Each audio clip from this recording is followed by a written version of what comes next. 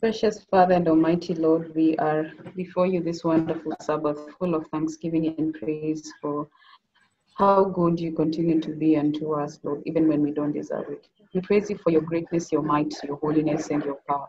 We thank you that even in all this, you still come down to us, mere mortal, sinful, and unworthy people, Lord. We ask that you may cleanse us and wash us and make us clean, Almighty Father. We ask that you may make our homes altars where you shall be, and temples and churches where your presence shall be there as we come to worship you, Father. We ask that you may be with the rest of our fellow brothers and sisters, Lord, that they may be able to join in on this, Lord, that we may worship you together and receive the blessings that you have planned for us today. We continue to pray for the world all over and all the countries. You know the difficult times that we are facing, Lord.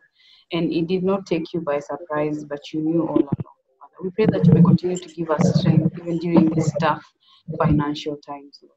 We ask that you may continue to provide for us, and especially for those who don't even know where their next meal will come from, Father. We pray that you may provide.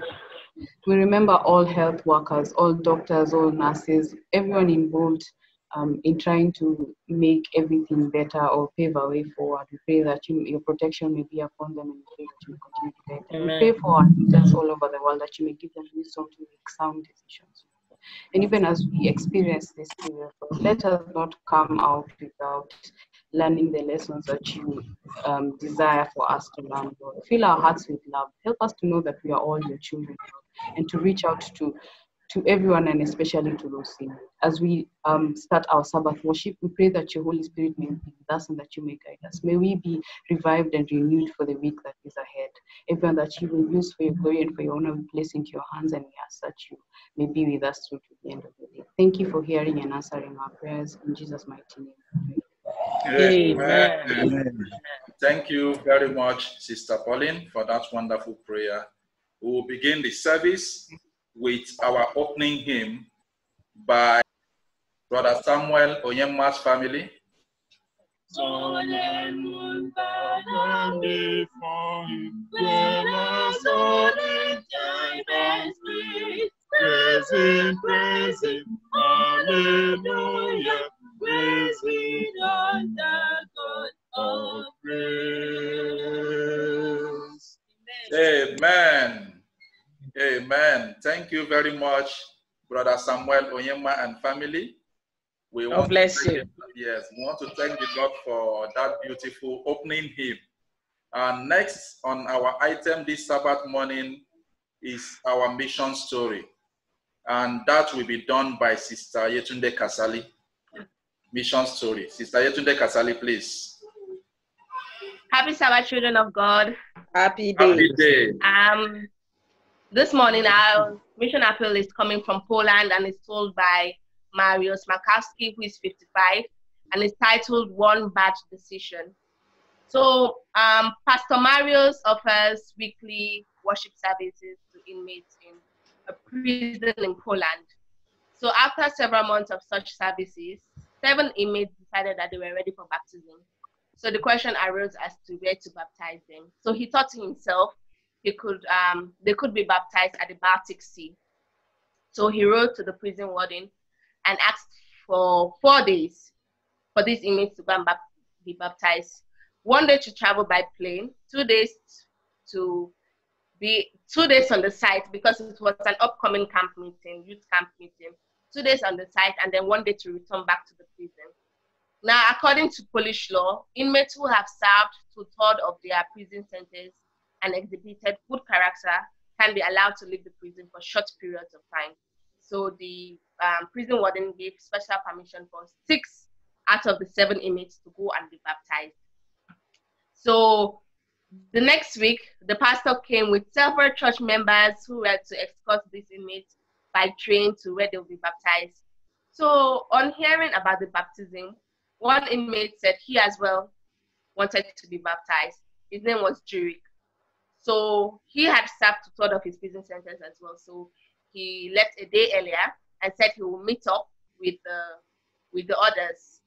So the train journey was exciting.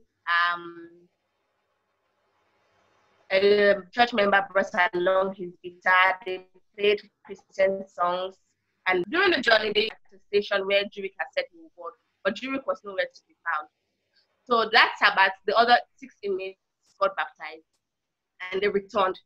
When they returned, the inmates and the prison guards, they were all shocked to see the 6 inmates because they had placed bets on how many would run away and escape. All 6 of them returned, but Jurick was nowhere to be found. So an arrest warrant was issued on his head, and and the police started looking for him. So because of this, he could not find a job. He decided to loiter about with his criminal friends, and then invited his 17-year-old brother to join them. When one evening, they were both drunk, the 2 men, and they attacked a nurse who was riding on bicycle carrying a bag of apples to give to her colleagues in the hospital. They attacked, raped, and strangled her. Then, after a severe manhunt, they caught the 2 men and they arrested them. So 20 years down the line, the pastor, Pastor Makowski, he was still down because of Jurick's story. Because to him, Jurick was so close to accepting God if only he had boarded the train. So he felt really bad. So, but he just felt bad. Then one day he got introduced to a man.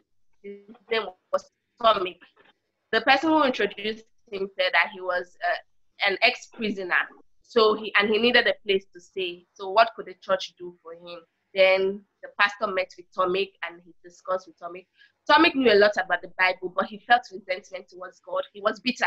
During Bible study at his apartment, he would often spit out in rage, cursing God. One day he told the pastor that, Pastor, you serve God and you love him because you have a good family and you have a good life. That he, on the other hand, had neither. His father and his brothers were criminal. His mother was a drunkard. His older brother was spitting the food he should eat, and his mother and one of his brothers even raped him occasionally. So he told the pastor, how do you expect me to believe that God is good? So the pastor wondered how to answer that question. One day during Bible studies the pastor normally had with him, the pastor told him about how one bad decision can ruin people's life. And in order to, explain it further, he gave the example of Jurick, who he almost got baptized, but he escaped. And look at how the bad decision impacted not only Jurick's life, but his younger brother. When Tommy had the story, he was pale and he stared widely at the pastor. The pastor became scared, and then he now remembered that Tommy was convicted for murder, so he was afraid. Then Tommy looked at the pastor and told him, Pastor, I am Jurick's younger brother. I am the younger brother that got arrested with Jurick some years ago. Then the pastor was shocked. Then he said, so he learned a big lesson from that. And from then, he has been preparing for baptism.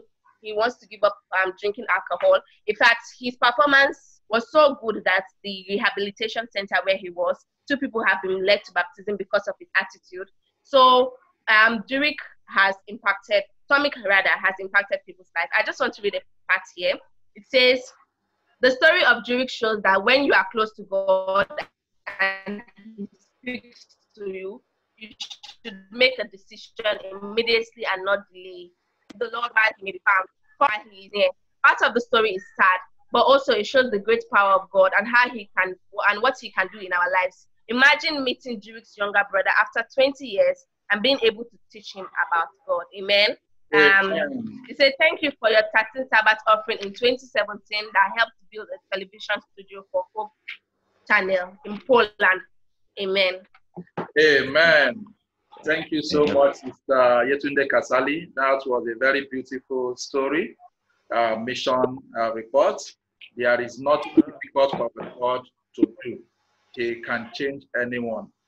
We want to thank you so much for that contribution to today's worship. We'll go straight to lesson of today. Okay, sorry. By scripture alone, sola scriptura. Sorry, the memory text taken from the book of Hebrews, chapter 4, verse 12.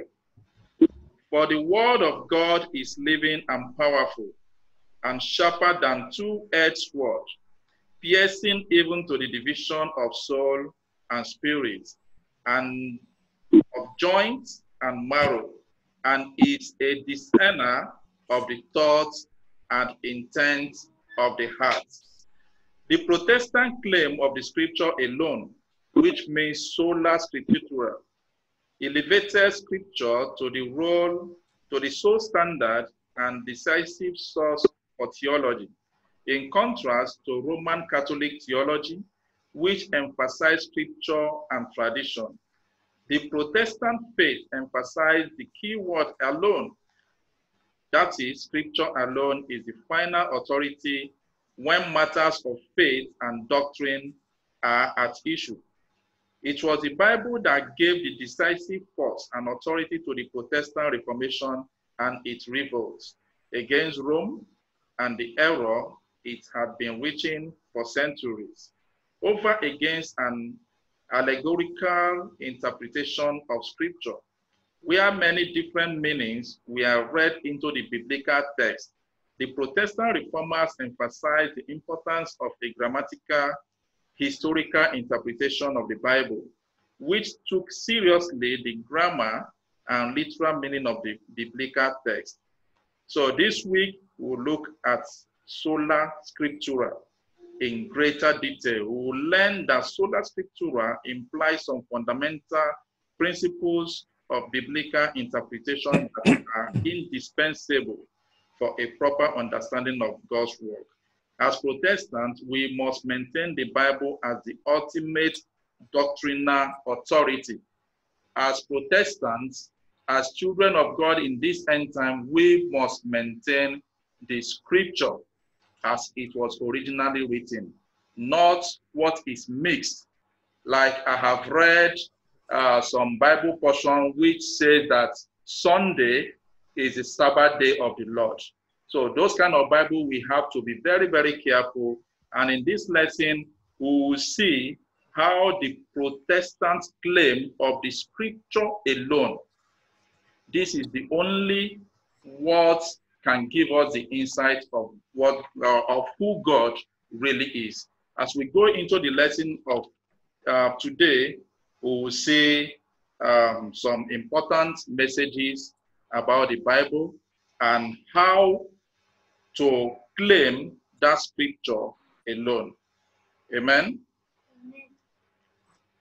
We will go into the lesson study proper, and we'll invite Professor Babatunde to take us through Sunday lesson. Okay. Happy Sabbath to you all. Happy day. How many minutes should I spend on Sunday? Yes, yeah, it's a review. 5 minutes is okay. 5 minutes, okay. Yes. Okay, let me see whether I can. Sunday is talking about scripture as the ruling norm. What that simply means is that the scripture itself is supposed to be the utmost, the principal guide to interpret itself. And when you do that, you will discover that you will not understand amiss. You will not misunderstand so many aspects of the scripture. Now, they are trying to tell us that from the beginning, we Seventh-day Adventists have considered ourselves to be people of the book. And because of that, we believe that to affirm the biblical principle of sola scriptura, that is solely scripture, only scripture should interpret scripture. You should not depend on any external stuff that will bring confusion and so on and so forth.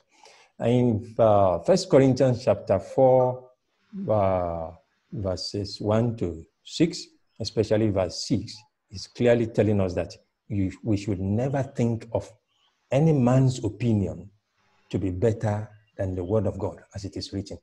That is the summary there. Now, when you do that, you say scripture alone is the true Lord and master of all writings and doctrines on earth,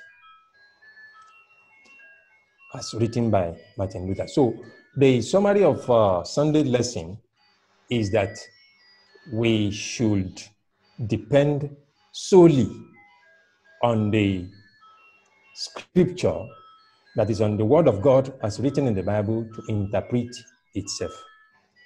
So with this, I think I stop for contributions and questions.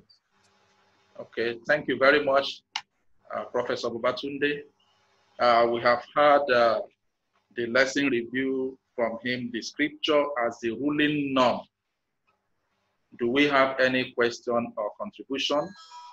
Scripture as the only authoritative book for the Christians, for the world. Do we have any question or contribution to that before we move to Monday lesson?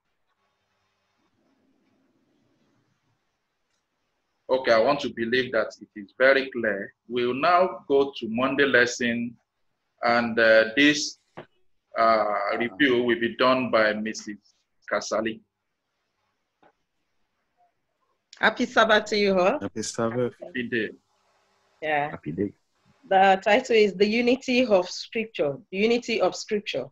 Here will you all agree with me that God is the author of the Bible. That is the word of God.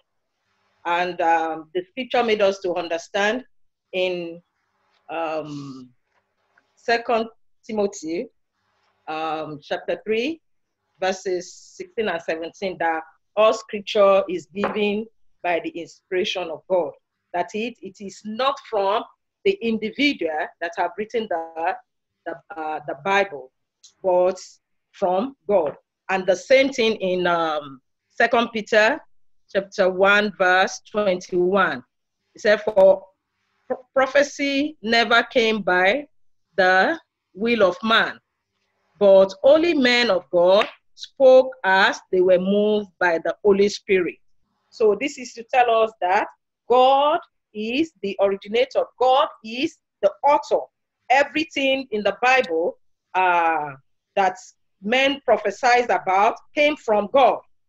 I mean, prophesied about, because we have some, just like people will take us up when we come to the, about Moses, you know, law, they said laws of Moses, that it was Moses that came up with some of this law.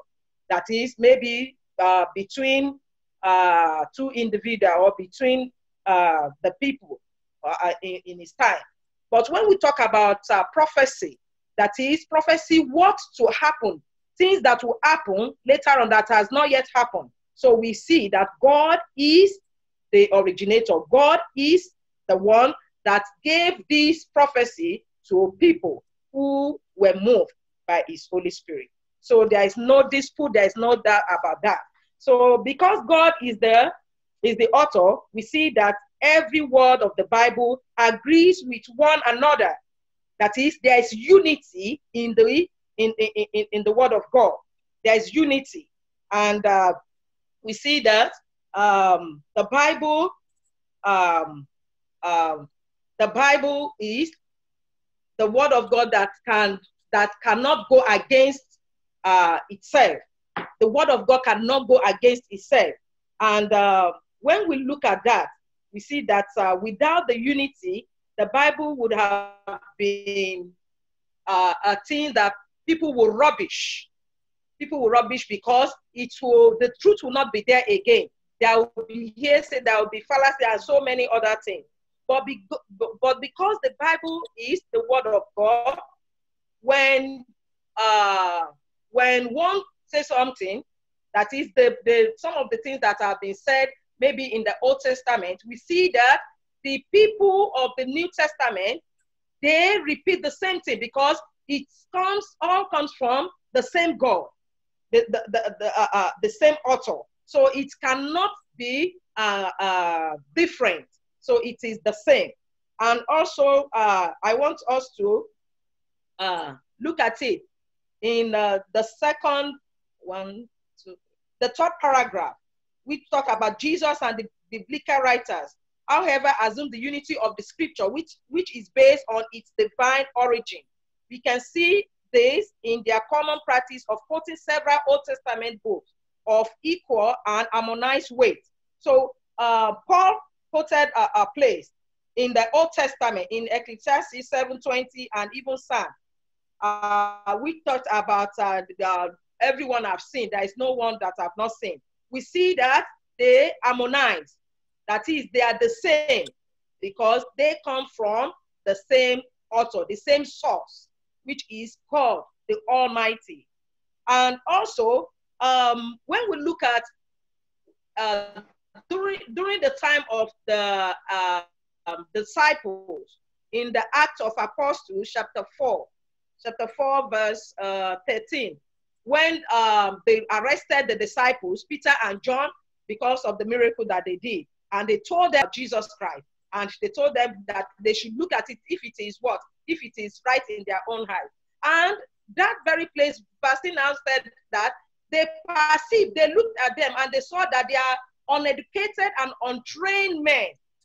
You see, this is to tell us that it was the Holy Spirit that gave the utterances that these disciples used then. So it is God who has done that and is still the same today. And when we look at the Titus 1:9, Titus 1:9, which I will quickly read. Titus 1:9. Okay. He said, holding fast the faithful word as he has been taught, that he may be able by sound doctrine both to exhort and convict those who contradict. So there are some people that will come to you or to us to tell us what is not in the Bible. And that is why my elder who handled Sunday said, Scripture should be able to interpret Scripture. So when they come to us, we should look at the Word of God and try to what? And try to harmonize and try to look at it together and see whether truly what they are telling us is really from the Bible. And also, there is this particular one, when we look at the footnote there, what should we do when we come across texts or ideas that appear contradictory to each other in the Bible? And all of you will agree with me that there is this scripture that people always use, especially for us, the Adventists. That is in Colossians chapter 2, when we read from verse 6 on the cross, that let no one, I'm quickly going there. So it said, having wiped out the handwriting of requirement that was against us, which was contrary to us, and he has taken it out of the way, having nailed it on the cross.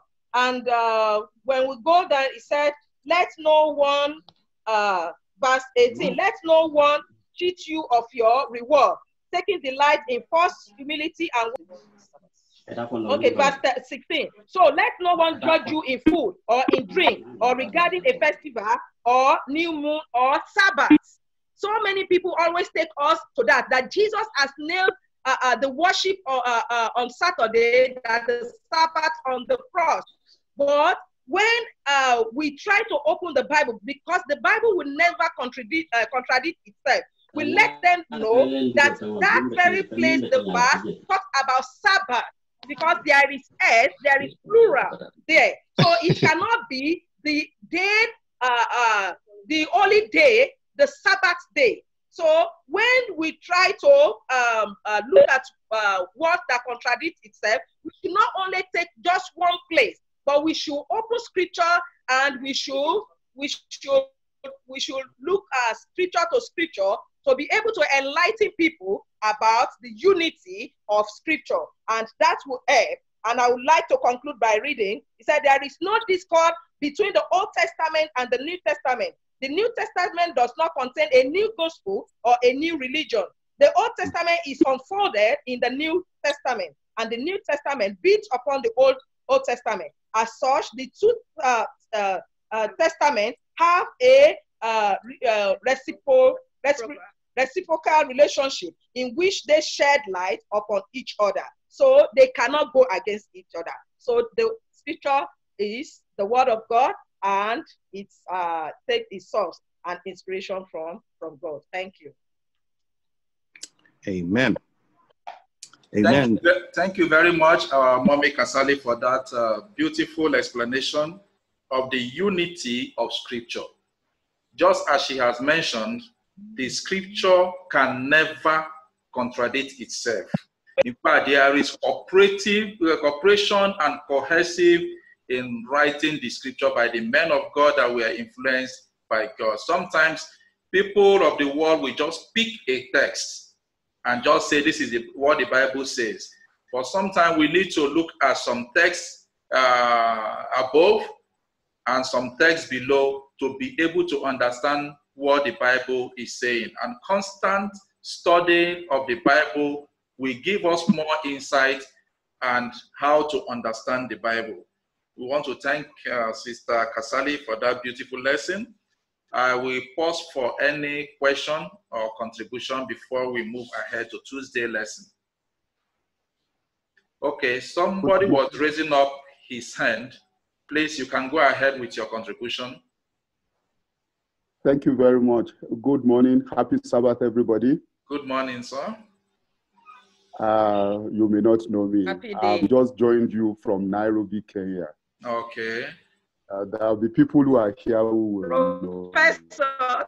Okay. Again, that is Dr. Tayo.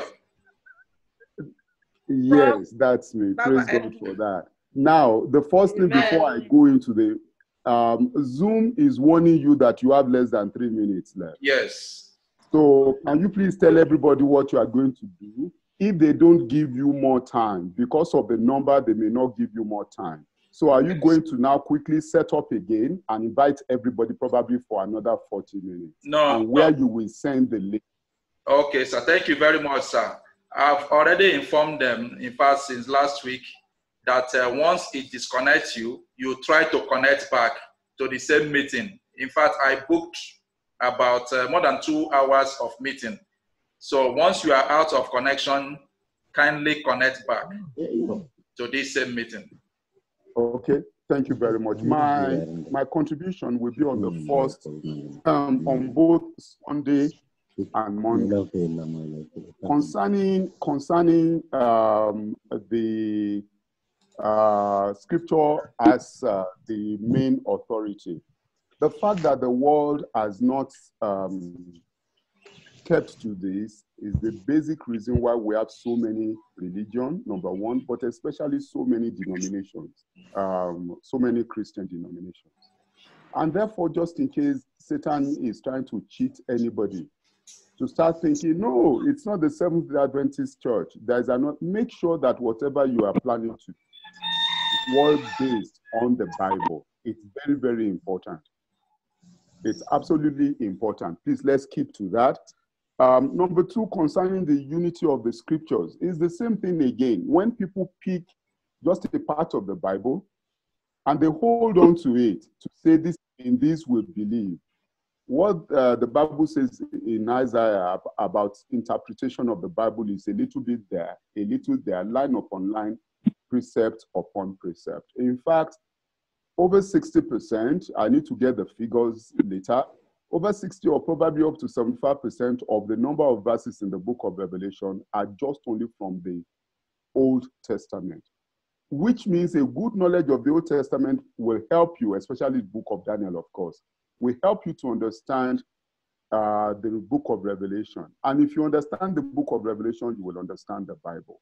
So let's realize this, that a section of the Bible is not supposed to be studied on its own.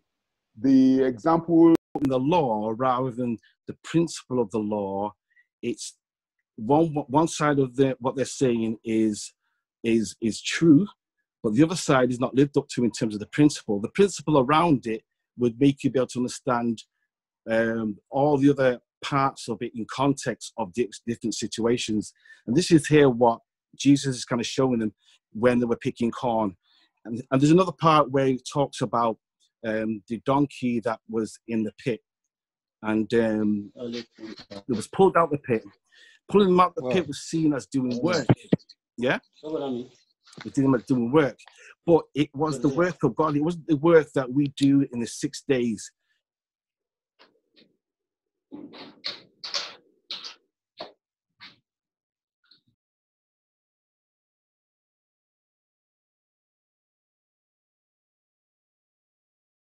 Than the work that we do in the week. Does that make sense? Is it clear? Yeah. Okay, moving on. Yeah, so the first part is talking about clarity, and obviously there was need of more clarity in their interpretation of the scriptures. This is the Pharisees we're talking about. So we go to the lesson, go a little bit further down here. It describes how we should look for sufficient clarity in the word. And it says, the Bible is sufficiently clear in what it teaches. The Bible is so clear that it can be understood by children and adults alike, especially in its basic teachings. As yet, there are endless opportunities for our knowledge and understanding to grow deeper. We do not need an ecclesiastical magnetism to provide the Bible's meaning for us. Instead, its basic teachings can be understood by all believers. It assumes that the priesthood of all believers, rather than restricted to interpretation for a few, such as clerical priesthoods. Therefore, we are encouraged in the Bible to study scripture for ourselves because we are able to understand God's message to us. That's kind of highlighting how it was back in the day when those Catholic priests, and I think to this day it's the same. They have the priests are the ones that are interpreting the Bible for them. When you go to their churches, if you've ever been to one of them, they won't really have the congregation reading from the scripture. The only time they seem to participate maybe is when they sing from the actual hymns. But all the instruction is from the priest. The reading of the Bibles, the Bible study is more done by the priest, and they're seen, like the Pope, as like a Christ figure to be able to interpret the Bible. And that your normal laity, those in the congregation, are not in the position to do that. But as it reads here, the Bible isn't of a mystery to exclude your layperson. It's open and free for everybody to be able to understand it.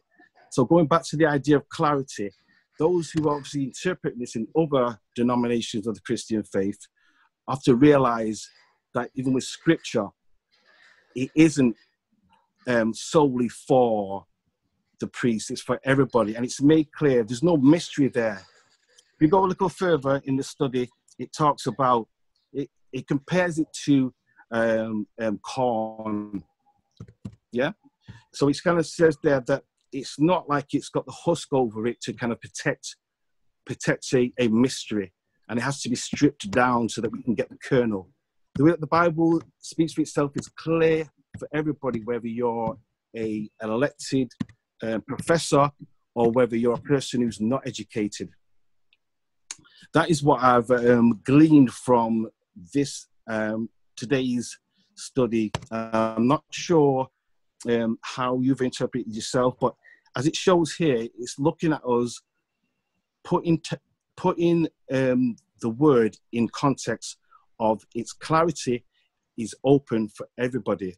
It's a saving counsel that is not to leave anybody out. It's to include everybody, every child of God. Amen. Amen. Thank you very much, Brother Del from Manchester. The Bible actually needs clarity. And if I may ask the class, had there been any time or at some point you don't understand any text in the Bible, but you got to know it later, probably the pastor preached about it, or somebody had a discussion with you and tried to make you understand what that text is saying? How has this helped you so that you can extend this same understanding to other people? Because there are a lot of texts in the Bible, people will read and read and read over and over again, yet they will not understand what the text is saying. So this is a question for the class. Had there been any time or at some point you go through the scripture and you don't actually understand what the scripture is saying? I need 1 or 2 contributions, please. Amen. Amen. I want to tell you that when I newly joined that Adventist church, the Seventh-day Adventist, yes. It took me time to really understand predestination. Predestination. Okay. And I always looked at it that God is aware of everything about us, that He predestined what will happen to each and every one of us. And it was really something that I had on for so many years. The then pastor, Pastor Smith, tried to convince me that there's nothing like that. Pastor Jassy came and they explained some of the church members in Canifing Church, really helped me to understand predestination. Because when I read the Bible and Jacob I loved, Esau I hate, I said, these are some other things about predestination. So I said to myself that it is God that planned everything concerning us. So we are just but they made me to understand that we are not robots. That God, because end of each and every one of us, and based on that, He can tell who will be this or who will be that. So I want to tell you that I fought with that. I had that in the past, but I thank God for church members and I thank God for my pastors. Amen. Okay, thank you very much. I can see the hand of Professor Babatunde and Dr. Tayo. Please, Professor, you can go ahead. Professor Babatunde, please go ahead with your contribution. Then Dr. Tayo will go next. I want to share also that we need to be very, very cautious and try as much as possible to give the Bible chance. Serious and meaningful and ample time, because it is deeper than the shallow way we look at it. A particular verse somebody will bring out and it will begin to shake somebody. The Bible is not meant for you to understand just as if you have been born to understand it. No, it is through time, just as Sister Kasali said, from time to time you begin to understand gradually. Okay, let me just join this one to the one that Sister Kasali said now. He's looking at Saul and Jacob and said predestination. So she picked the issue there and then she's been made to understand it. It's not like that. Now, what if somebody opens to the book of Romans, chapter 8, and verse 29 and 30. You see predestination there again, written clearly this time around. How do you interpret that one to be able to come out from the understanding that one has about predestination? Now, time will fail that I will be able to explain what predestination actually means from the Bible, way it is written in the Bible.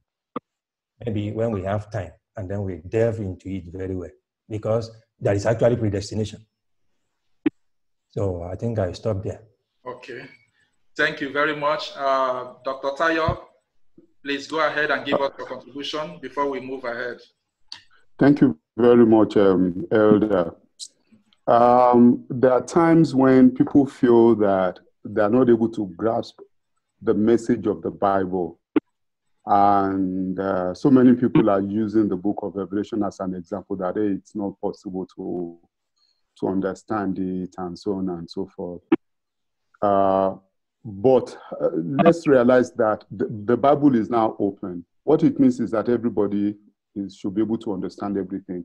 Revelation chapter 22 verse 11 talks about, do not seal the prophecy of this book. So if we lack understanding or we have insufficiency of understanding, again, as the next as the next round of the study will talk about, we should rely on other parts of the Bible. I had the problem of trying to explain the beginning of the prophecy of Daniel chapter 8. Again, just like Mrs. Kasali, when I was newly baptized into the Seventh-day Adventist Church. Okay, we tried to use Ezra. Is it Ezra chapter 2? Is it Ezra chapter 7? And so on and so forth. But again, it's relying on other parts of the Bible. And of course, please let's continue to remember that it is the Holy Spirit that is in charge. It is as we pray, and the Holy Spirit gives us interpretation that we understand. Thank you. Amen. Amen. Thank you very much, Dr. Tayo. I will now go straight to Wednesday lesson, which says Scripture, interpret Scripture. The Scripture, interpret Scripture. What an interesting topic. I will now invite Sister Miriam Nwosu as she takes us through the review of this lesson. Thank you. Happy Saturday. Happy day. Happy day. Happy day. Happy day. Scripture interprets Scripture. Like we all know, God is the author of the Scripture, and He made sure that all the Scriptures in the Bible were canonized. Now, when God died on the cross, there was something before the disciples. I will read through Luke 24, verse 27. Luke 24, verse 27 says, "What was said about himself in all the scriptures, beginning with the book of Moses and the writings of all the prophets." Now, it has its interpretation in verse 44. Then he said to them, These are the very things I told you about while I was with you. Everything written about me in the law of Moses and written of the prophets and the Psalms had to come true. Then he opened his hands and understood the scripture and said to them, This is what is written. The Messiah must suffer and must rise from death 3 days later, and in the name of the Messiah about the Messiah. This is the scripture interpreting itself, that these things are bound to happen. Now in scripture, when we read before and then we also read after. When we read a little bit upper, we also go down as well to get the understanding and the interpretation of that scripture. Also, the beauty of letting scripture interpret scripture is that it gives further light on its own meaning. Now, we will read through some Bible verses. Let's go to Revelation 17, verse 1. Revelation 17, verse 1 says, Then one of the seven angels who had come to bow, then one of the seven angels who had the seven bowls came to me and said, Come, and I will show you how the famous prostitute is to be punished. That great city that is built near many rivers. Now, its interpretation is in verse 15. Revelation 7, verse 15 says, The angel also said to me, The waters you saw on which the prostitute sits are the nations, the people, races, and languages. These are the interpretations.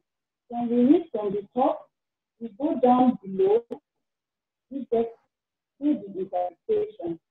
I will also read from Daniel 8, verse 3 to 5. Daniel 8, 3 to 5 says, And there beside a river I saw a ram that had 2 long horns, one of which was longer and newer than the other. I watched the ram putting with his horns on the west and north and the south. No animals could stop him or escape the power. He did as he pleased and grew arrogant. Verse 5 says, While I was wondering what this moving so fast that his feet didn't touch the ground. He had one prominent horn in his eyes. When we reach down to verse 19, we have a clear picture and a clear interpretation of what that verse is saying. Now, in verse 19, what is it saying? It says that, and I said, I am showing you what the result of God's anger will be. The version refers to the time of the end. The lamb you saw that has two horns represent the kingdom of Media and Persia. The goat represents the kingdom of Greece, and the prominent horn between his eyes in the first king. The four horns that came up when the first horn was broken represent the four kingdoms into which the nation will be divided, and which will be as strong as the first kingdom. So to see how the Bible moves, is when we read from the top and go down below, it's a bit top. And last version, I will read from John chapter 1, verse 1 to 3, which we all know. John chapter 1, verse 1 to 3. In the beginning, the Word already existed. The Word was with God, and the Word was God. From the very first beginning, the Word was with God. Through him, God made all things. Not one thing in all creation was made without him. That is so simple and explanation. But we have the good explanation. Amen. Thank you very much, Sister Miriam, for that beautiful lesson. Scripture interpret Scripture. If you are opportune to have an expositor's Bible, a reference Bible, or a study Bible, you will actually get to know how Bible or how the Scripture can interpret Scripture. You will see that there are some texts that has some other references. By the time you read this text and there's a reference to that text in another book of the Bible, you will tend to understand more about that text. I'm privileged to have an expositor's Bible gifted to me by S.D.A. Notsoa. I'm also having another type of Bible called the Message Bible, but as an app in the Android store. Message Bible explains, in fact, it is very explicit on some text in the Bible. It will explain it that you will be able to understand. I would like to pause here for one or two contributions. I saw the hand of Brother Prosper. Brother Prosper, are you ready to give a contribution?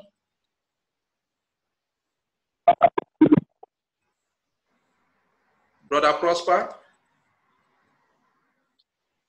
Okay, in the absence of any other contribution, we'll go straight to Thursday lesson, and I would like to invite S.D.A. Notsoa to take us through Thursday lesson, which says Sola Scriptura and Ellen G. White. The Bible and Ellen G. White. S.D.A. Notsoa, please. This is another important area of what we believe as Seventh-day Adventists. Sola Scriptura and Ellen White is the subtopic for today. The Thursday lesson is linked up with what we studied last week Thursday. It's in the same line. And as we read previously, it says in Isaiah chapter 8, verse 20, that to the Lord the testimony, if they speak not according to this word, it means that there is no light in them. And that makes the Bible authentic. But then we also need to prove that the Bible is authoritative. And for Seventh-day Adventists, we believe that for the Bible to become expository, as we have said, there must be an inspirer so that we can stand on and believe. And we are grateful to God that we have the person, Ellen Goldwhite, who was inspired by the Spirit of God to expose the Bible for us to be able to understand it much better. So sola scriptura, which means that the scripture alone. Now, what makes the scripture so unique that it stands alone, that it is inspired? Now, we see Ellen White as somebody who is a messenger of God. Now, I will say that if you look at the writings of Ellen White, he wrote The Great Controversy. And I will ask you a question. Can we name a few books that she has written? Great Controversy. We have Steps to Christ. We have, what else? Testimonies for the Church. Marriage. Happy Marriage. Now, when you line all these books up, and then you take your Bible and compare word for word, line by line, paragraph by paragraph, you identify that they are all in line with the Holy Scriptures. That makes it an expository part of what the Bible says we should do. So you can see that Ellen White was a messenger of God, called by God to expose the Scriptures so that we can understand it better. So the Bible itself is a unique book. It is not just a history book, but because of what has come out of her from God, we see her as a prophet or a prophetess given to us by God to learn from her. Is there any contribution or question from what? Yes, Elder. Yes, sir. Elder, we should not, towards the end of the Thursday lesson, there's a kind of a warning there. Okay. That we should appreciate the writings of Mrs. White. Yeah. But the function is different from that of the Bible. Okay. That our writings are not an addition to the scriptures, but are subject to the Holy Scriptures. We should just note that. Thank you. Yes. Thank you. Thank you very much.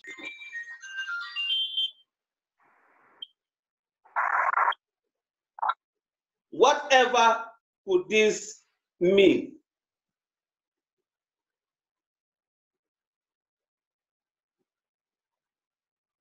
God used this occasion to announce to the world about the death, resurrection, and ascension of Jesus Christ. It was to announce to the world that the power of Satan had been broken at the cross. Yes, it was to announce to the whole world the freedom that Christ had given to all mankind. What was the result?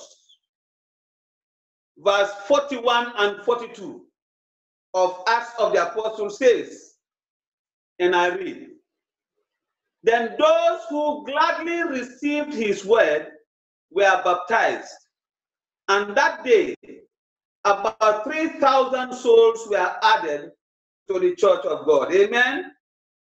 And they continued steadfastly in the apostles' doctrine and fellowship, in the breaking of bread and in prayers. The one-time rebels became obedient children of God. The Old Testament appearance was to announce the 10 commandments of God by which he rules the world. And so in James chapter 2, verse 10 and verse 10 to 12, the word of God let us know that yes, indeed, God had a mission, and this mission must be fulfilled. My dear friends, children of God, it is God's power for us to live as God's children. It is God's power for us to live as his children. And that's what he says in Ephesians chapter 4, verse 30, 31, and 32. I read, "And do not grieve the Holy Spirit of God, by whom you are sealed for the day of redemption. Let all bitterness, wrath, anger, clamor, and evil speaking be put away from you with all malice." Verse 32, "And be kind to one another, tender-hearted, forgiving one another, even as God in Christ forgave you." Amen? Amen. It's God's power that lives in us and empower us to live holy in a sinful world. It is God's gift to make mankind in place of demons that live in some people. That's what Ephesians chapter 5 verse 18 says. With the Holy Spirit power in us, we can obey God, because as Christ would obey his Father.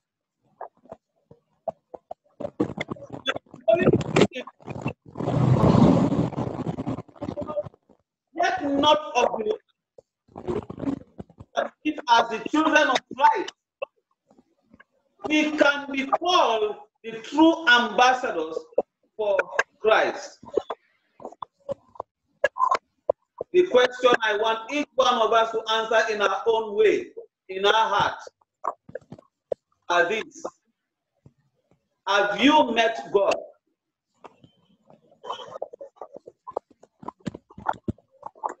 Has he appeared to you? Is God's Spirit living in you? Has God written his law in your heart? Let's open to Matthew chapter 16. We will read verse 26 and 27. And then we will conclude with Matthew 24, 30, 31. Matthew chapter 16, verse 26 and 27, this is what Jesus says. "For what profit is it to a man if he gains the whole world and loses his own soul? Or what will a man give in exchange for his soul? For the Son of Man will come in the glory of his Father with his angels, and then he will reward each according to his works." My dear friend, what is it that you are doing? Remember that God is going to come again. Amen. And when he comes, he is going to judge us according to how we have spent our lives in this earth. And that's why in Matthew chapter 24, verse 20, 30 and 31, Jesus says, "Then the sign of the Son of Man will appear in heaven, and then all the tribes of the earth will mourn, and they will see the Son of Man coming on the clouds of heaven with power and great glory." Verse 31 says, "And he will send his angels with a great sound of a trumpet, and they will gather together his elect from the four winds, from one end of heaven to another." My dear friends, that is why I want to agree with this songwriter, Williams, when he says in hymn number 296, I've wandered far away from God. Now I am coming home. The path of sin too long I have trod. Lord, I am coming home. Coming home, coming home, never more to roam. Open wide thy arms of love. Lord, our experience, each and every one of us, knowing fully well that our God is going to come for us so that together we'll be with him at the home that he has prepared for all of us. Amen.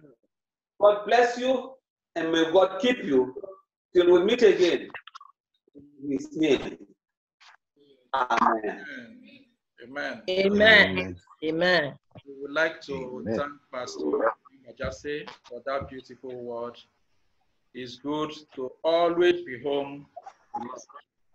And we pray that when God will come in the class of heaven, we will be partakers of the heavenly kingdom.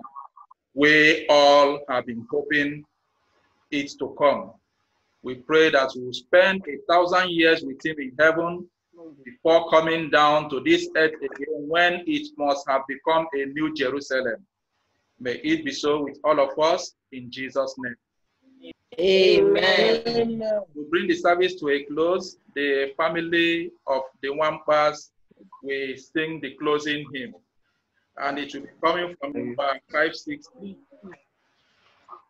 Let God is now living a song of thanksgiving to God the Creator, triumphantly raised, who fashioned and made us, protected and saved us, who guided us unto the end of the days. His banners are o'er us, his light goes before us, a pillar of fire shining forth in the night, till shadows are vanished and darkness is banished, as forward we travel from light into light. His laws he enforces, the stars in their courses, the sun in his orbits obediently shine. The hills and the mountains, the rivers and fountains, the deeps of the ocean proclaim him divine. We too should be voicing our love and rejoicing with glad adoration as song. Let us raise till all things now living, uniting thanksgiving to God in the highest. Hosanna and praise. Amen. Amen. Amen. We would like to thank the family for that beautiful song. Now we have come to the end of today's worship. We will invite the preacher, Pastor Karamba Jase, as he gives us the benediction. Let us pray. Our kind and loving Father who art in heaven, we humble ourselves in humility before your holy presence. Thanking you for how far you have been with us during this difficult and challenging time in history.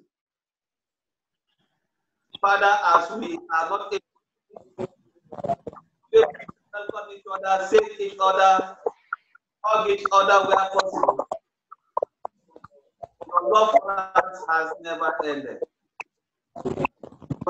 Provided the opportunity through this Zoom platform that yes, we may be far away from each other in our various rooms and homes, but we can still worship you together. Amen. Therefore, Lord, we say glory and honor be given unto your holy name. Amen.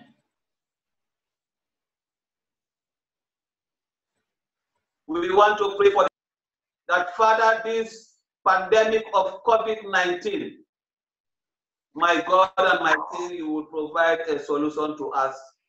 Amen. One of us to remain safe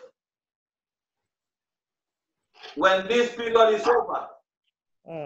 Father, we'll be able to come together and give you songs of praises in celebration for the victory you would have won for your people. Amen. The Lord bless you and keep you. Amen. Amen. The Lord sign upon you. Amen. Amen. The Lord give you peace. Amen. Amen. Amen. Amen. Amen. Happy Sabbath to you all. Happy day. Happy day. All right. Today. See you again next